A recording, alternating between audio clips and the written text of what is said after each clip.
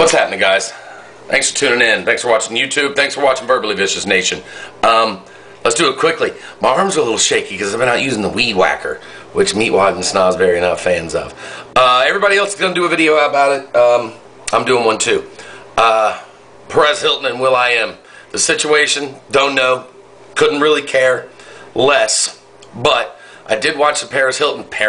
Well, he'd probably like to be Paris. I did watch the Perez Hilton video. And here's where I come down on that. Perez Hilton, you're a freaking imbecile, that's for sure. I don't know if will.i.am is an imbecile as well. I haven't really heard that half of it. But taking the small context delivered by you, not by him, but from me watching you, how dare you have the audacity for 1 second to say that words are somehow less harmful than a swift punch in the eye.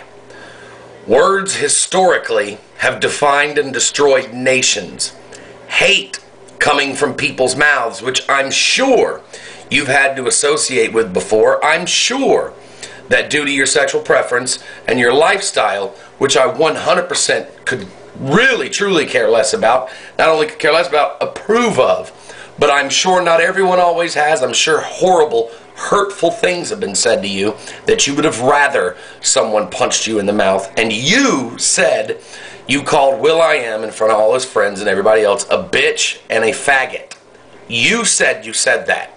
This is not hearsay. This is from your mouth.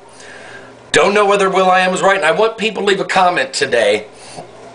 Do you think what will.i.am's manager did was any worse than what Perez Hilton was doing? Because I'll tell you this, if I would have been in public with Kevin Kraft and Josh Denny and the rest of Verbally Vicious and hanging out with Short Bus and all the other guys, and Shat was there and we were partying, and you walked up to me or in a conversation, you called me a bitch and a faggot publicly in front of my face, it wouldn't have been one punch. I'd have knocked you on your fucking ass and I wouldn't have quit until you cried harder. But that's just me. And that's just a hypothetical.